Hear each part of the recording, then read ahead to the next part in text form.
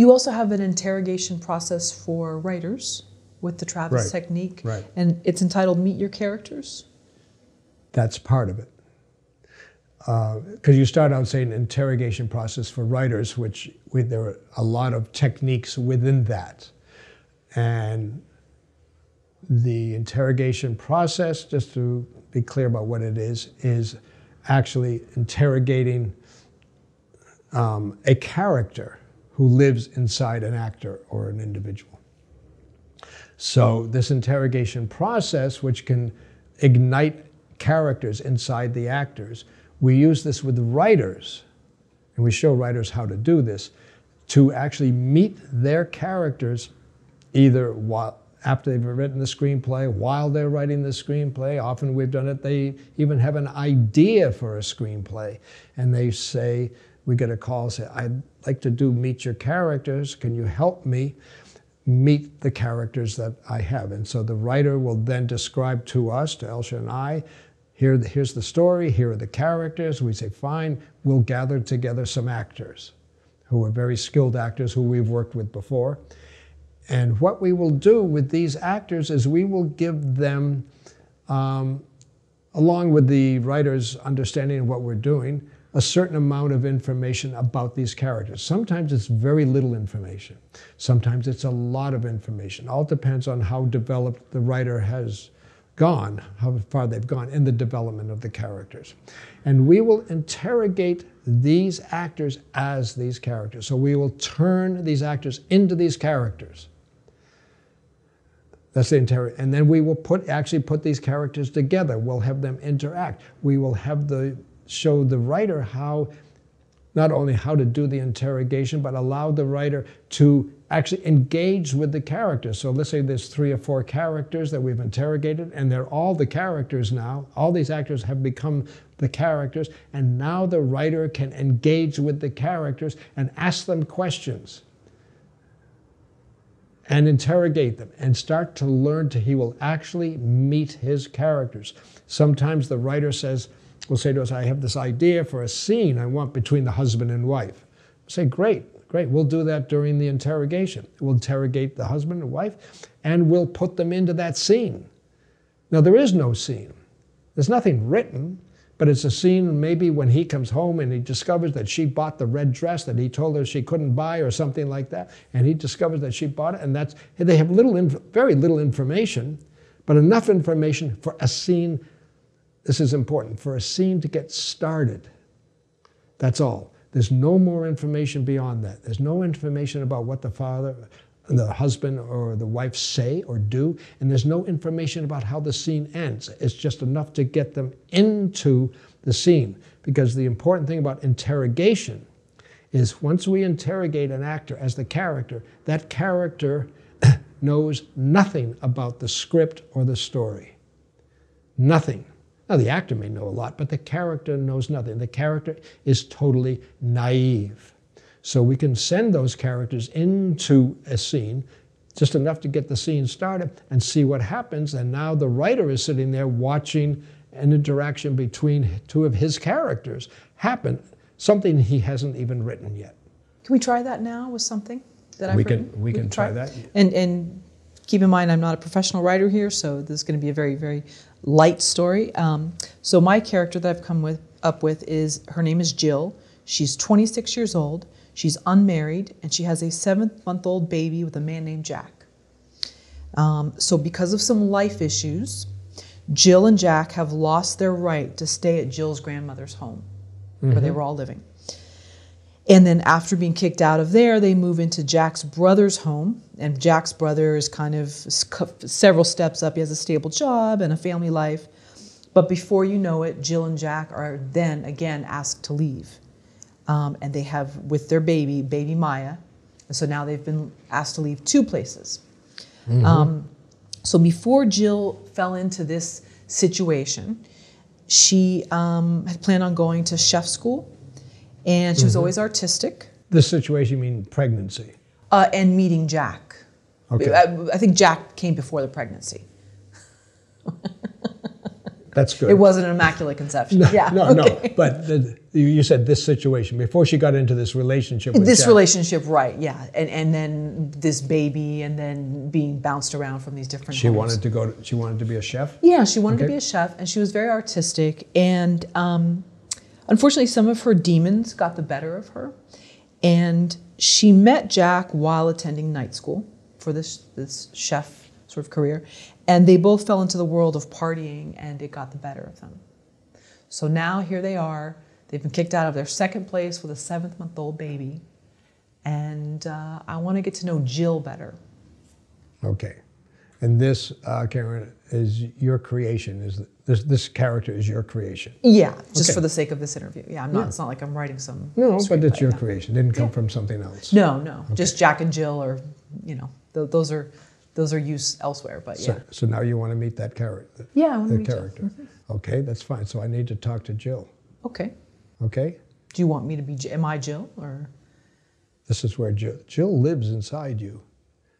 Okay. So I need to talk to Jill. Okay. Okay, Jill. Okay. Yes. Hi, Mark. How old are you? I'm 26. 26. And you wanted to be a chef? I do. You still want to be a chef? I do. I love the cooking channel. I love making things. Yeah. Making food? You into pastries or cakes or casseroles or salad? What kind of chef do you want to be? An assortment, maybe less with meat, more vegetarian. More vegetarian? Vegan, yeah. But you love cooking. So do you cook? But you're married now, or you're not married? No. But you have a child. Correct. Okay. But you still pursuing being a chef? I don't know how I'm going to balance. I don't know. I mean, I want him to watch her, but You want him to watch. You want Jack to watch your child, but he won't. I mean, he's not. What is he doing? He's not reliable. What is he doing? Is he working? Not right now. He was. Oh, he's not working. He was. And are you working now? Not right now. And in order to pursue being a chef, what do you have to do? Well, I need to go back and finish these other credits. There's a couple classes I didn't finish. Oh, you got a couple classes you have to finish, and then you get a certificate or a degree or something? Right, and then I want to be accepted into this other, like, more professional chef school. Okay, and then to move on to a more professional school. So you got a plan. This is a plan. Maya wasn't planned. I didn't say that. I Doesn't said mean you I don't love In her. terms of chefing, being a chef, you have a plan. Right. That sort of got interrupted a little bit. A little bit. But yeah. that happens. That Yeah. happens. It happens to a lot of people. So when are you going to start working on these credits? Well, I need, like, my grandmother was paying for it, and then Does Jack love you? in his own way. What does that mean? He has his own way of loving what? What is it? He has, like, trust issues. Trusting what? We both do. It's not just him. I have trust issues. Can you trust him? Not with money, no. Not with money. I mean, Do you want to marry him? if he stops drinking, I do. If he stops, he's got a drinking problem. Yeah. He's got a drinking problem. He doesn't have a job. You can't trust him. Why are you with But him? he's a good guy. He's a good guy. For what? Does he watch after Mia? Does he want you to go back to chef school? I think he gets jealous Does that I'm he going to meet want you someone to go there. back to chef school? He's jealous I'm going to meet someone there. Oh, no, he's jealous you're going to meet someone. So he wants to keep you at home. Because he saw my instructor and I were working, and he just said, like, I don't like the way you stare at him, and he stares at you. Is that why he was so excited when you got pregnant? I don't Remember how excited he was? Is that his way of keeping you at home, Jill? Why does he want to keep you at home? He's not doing anything. When you're at home with Mia, where's Jack? He's watching TV. He's watching TV. He needs his time to watch sports and drink and just be like. Is that what he fun. says, or is that what you say? Well, I want to respect him and his wishes. Jill, do you respect him and his wishes to stay home and watch TV and drink beer with his friends? Is that what he does? No. I mean, I mean, yeah, that's what he does, but I don't. Why were you kicked out of the house?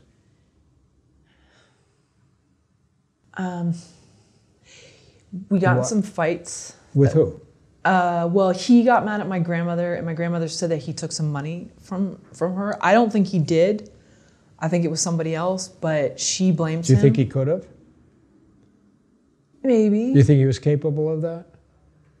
Yeah, but I don't, she doesn't like him. And so anything he does, Yeah. like she just automatically wants to blame him. Yeah. And who, during that argument between your grandmother and Jack, right? Mm-hmm. What did you say? Well, Who did you defend, Jill?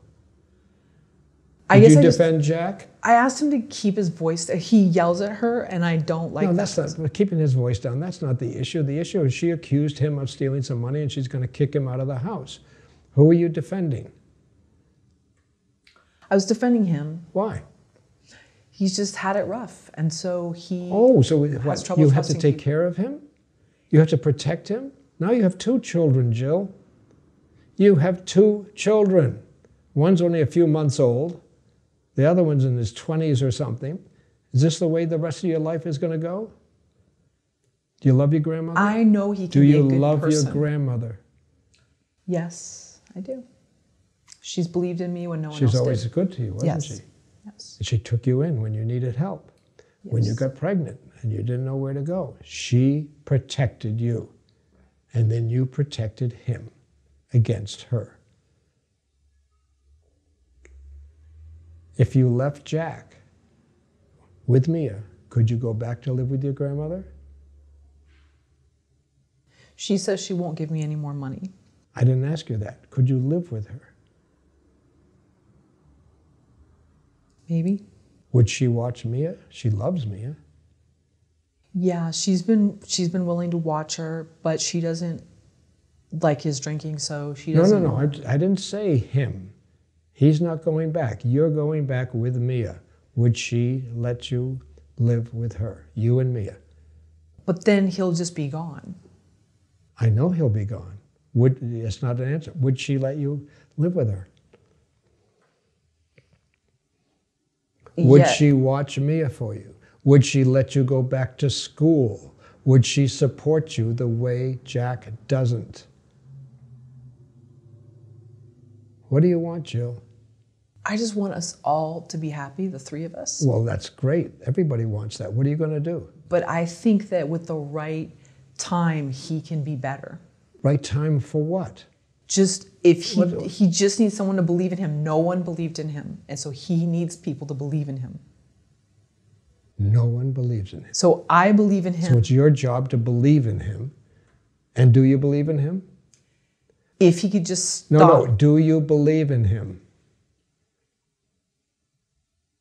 It's easy to say you believe in someone if they stop all the horrible things they're doing. Anybody can say that. Do you believe in him now, having not stopped anything? He's still drinking. He still doesn't trust you.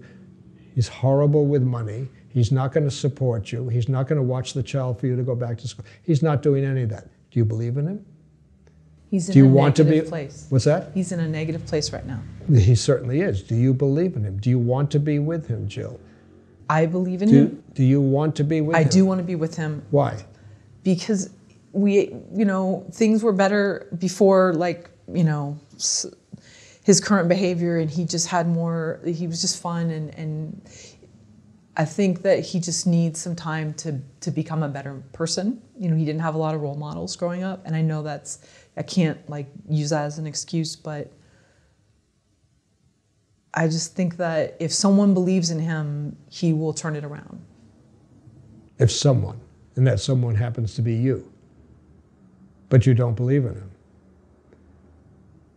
Some days I It's do. clear that you don't believe in him. Some days I do. Oh, some days. Oh, that's great. How about 100% believe in him? 100% love him? Well, 100% support him? He changes when he drinks. I got it. He becomes I got someone it. else. So he says he just wants to have a beer every now and then and watch Jill, sports. And so if you could wave a magic wand, what would you ask for? that we would get married and that he would stop drinking and that we would both get jobs. And we wouldn't have to rely on my grandmother. That you would get married? Yeah. Does he want to get married? He says one day. What's that? He says one day. I mean, his parents weren't married. So what? So, That doesn't mean anything. so he doesn't believe in the institution of marriage. I see. So he really doesn't want to get married. But you want to get married. Yeah. Does he want to get a job? That was part of the magic wand thing, is that he got a job. Does he want to get a job? Have you ever heard him talk about a job that he really wants and that he's willing to go for it? What does he want to do besides sit home and drink and watch TV? Like I said, he's just in a bad place right now, and then if it could just get him in a better place, then Jill, you're living with a parasite. You know that.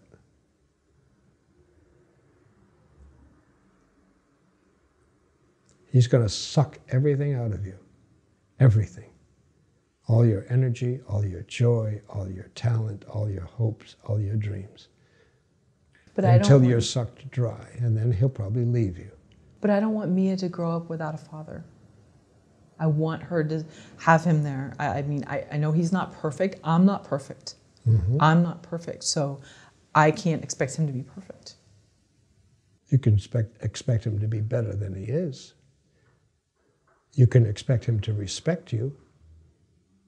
You can expect him to love you. You can expect him to support you. You can expect him to sacrifice things that are important to him to help you, if it's a marriage. Just being married won't make it any better, you know that. It'll be just the same as it is now. Well, he says he loves Mia, and I'm sure he does. I'm sure he does. Do you love Mia? Absolutely. Do you want her to grow up with a father like that? Just because he's the biological father, he's the only choice? I just don't want to do that to her. Do what to her? I don't want her to not know who raised her. I mean, like who her dad was. I don't want her to have She can know that him. She can know him. like question mark. She can know him. How are you going to protect Mia? I know one day she'll be strong and she'll see that he does love her. He's just going through he's not perfect. He has issues. But I'm not perfect either. So I can't totally just expect him to be perfect, you know? He says that I nag him all the time and that I'm just always on his case. Okay. So you're going to hang in there?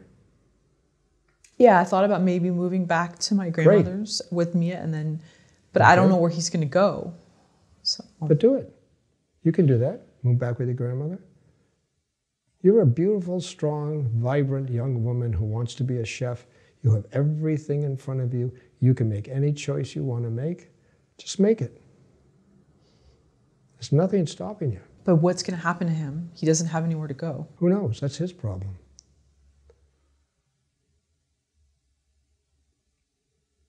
I just don't want him to become more self-destructive than he already is. It may happen, but it won't be your fault.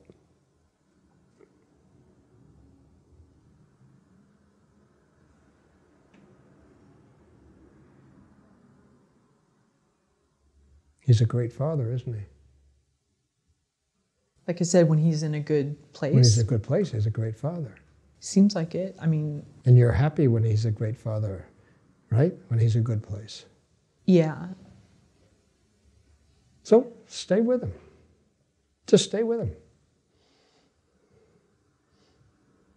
Maybe it'll work out. Who knows? He doesn't like it when I'm not telling him where I'm going, and he wants to know where I am all the time, and so it's just hard for me to have a life, and then he's there, and If you could tell Jack anything you wanted without fear of what would happen, anything, what would you tell him? I just want to see him be better and believe in himself, and he doesn't need to always have a beer, it seems like every hour with... That's what you want to tell him? I want to see him be the person I know he can be. What do you really think of him? I think that he just never had anyone believe in him, but I see a difference. No, what do you think of him? What do you, Jill, think of Jack? I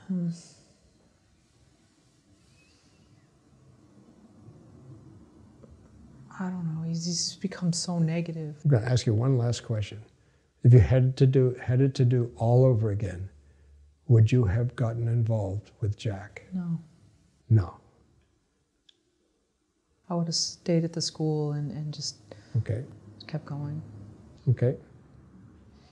Now we're going to stop. Okay. So, what was that like? Painful. Painful. Yeah, I feel bad for Jill. Okay. She's stuck, and she doesn't have any resources, and she's relying on this grandmother, and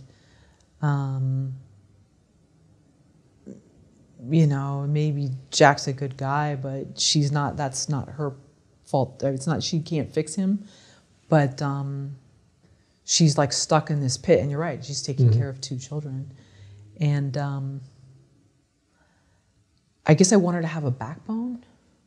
You want her to have a backbone. Yeah. But since we did this because of Meet Your Characters, right? And this is not about you, Karen, playing Jill. This is about you meeting the Jill that's existing inside you. Sure. Were there any surprises? How much maybe she made excuses for all these things, or like you brought them out to light and she just kept like making excuses for them? Like, if only, if only, if only. Sure, in a perfect world, but in a perfect world, and if it just needs time, and all the excuses that she makes for him, which I don't think she would make if it wasn't for Mia. That's interesting. Yeah, that's true. Because the child changed everything. Right. Not getting together with Jack, it was the child. Right. Changed everything. And it changed her perspective. That's true. And So protecting him. protecting him because you're really protecting her. And the whole thing of you want her to have a father. I said, well, yeah, she can have a father. There's more than one out there. That's true. That could be the father. But that's, because lots of times when we do this, this process with the writer, treating you as the writer of this story, is that the writer will discover things about their protagonist or any character in their story that they never imagined. Just because it's done through the interrogation process where the character is actually speaking. Now, it's coming from within the writer, but it's because of the way the process works of the very intense probing questions. That's why it's called interrogation, probing questions about who you are. And there's something unique that I've been experiencing for years now for both writers and actors when they go through this process, because they're under the pressure of the character having to answer immediately. Not under the pressure of, oh, let me think about that. I'll journal about that. Let me think about what Jill would do in that circumstance. That can't play at all. What plays is Jill is being asked, and you're playing, and you are being Jill, and Jill has to answer. And so Jill, I'm sure that you experienced that. Like, Karen, can't say, oh, excuse me, I don't know the answer to that. Can we go on to another? No, there's no room for that. Jill has to answer. And so many times you're surprised by what comes out of the character or the character's perspective or point of view of something. And we've done this many times where writers have said, my God, I didn't know he or she thought that. It's amazing. No, it's not because of something I do. In other words, I'm not injecting information into the character at all. I'm just questioning the character. And the character has to answer, and you're free to say anything you want, any answer you want. So that lots of times they're surprised, but the character does exist inside you because you created that character, and you know that character better than anybody. And all we're doing is moving you, the writer, out of the way. So I'm not allowing you, Karen, the writer, to control the character.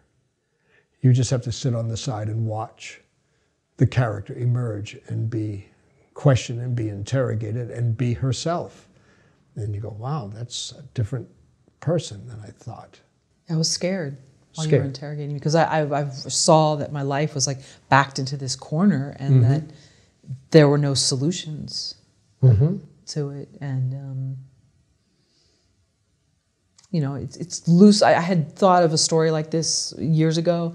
I never really did much with it, but it was kind of based on people that I would see that were like young families that kind of like lived in trailers and different things, and I always wondered, like, how did they get there? I'm sure that it's not something they planned, and you know, how do we know that couldn't have been any of us right there with the certain set of circumstances? And so, you know, you'll just see someone on the street and you just like start wondering about their life, and yeah, I think I felt more like Jill than I ever had. I actually had a different name for the character before, but we changed it because it was a different name. It was like very unusual. But I felt very scared and like I had no choices and no say, no agency in my own life. And so you were showing me as Jill that, like, you know, there's not many places to go with this, you know? So yeah, I did. It felt very. And a lot of what we do with Jill too is, and this happens a lot in interrogation, is push the character up against their obstacles, and it's the obstacles that are inside them, the fears. I mean, Jill's fear of not having Jack around, which is really irrational but understandable because that's what happens. But like how? Yeah, because even when I said move back with the grandmother and all that, you and Mia, but you say, well, yeah, but what's going to happen to Jack? I go, excuse me? I'm giving you an opportunity to get out of a bad situation, and all you want to do is get back in it.